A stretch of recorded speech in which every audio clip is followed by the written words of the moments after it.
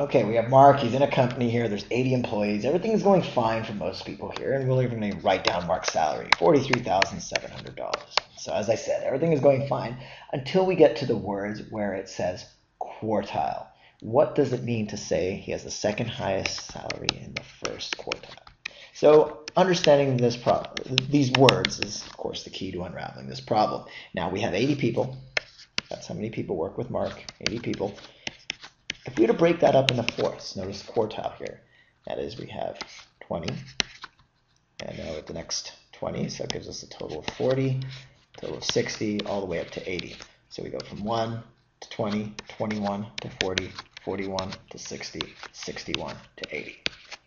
That's what a quartile is. That is, the first quartile would be right here. First 20, or 1 through 20.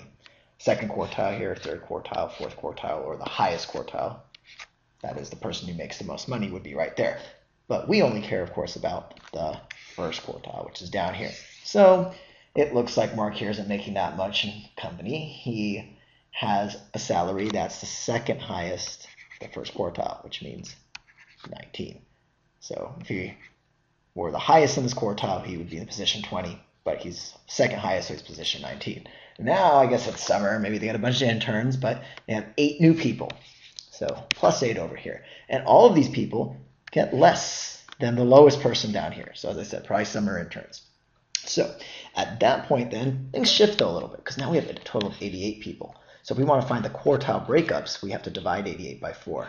And we'll get 22, which now means that we have 1 to 22 for the first quartile, and then 23 up to 44 for the next quartile. So boom and boom, drawing it down here. So what happens to Mark's position then in the company? Well, we have 8 people who make less than him. So he goes up for the 19th position to 8 more up, which is the 27th position. I got arrow a little bit more, but part of the reason I'm drawing a thing is we don't really care about this quartile over here anymore. Now he's the 27th down here. So where actually does that put him? Well, he's now part of the second quartile. So you can get rid of answer choices A and B because they deal with the first quartile. And you could say, well, he's not the lowest. That would be 23. Second lowest would be 24. Third lowest, 25. Fourth lowest, 26. And boom. Therefore, he is the 5th lowest in the second quartile, or answer choice C.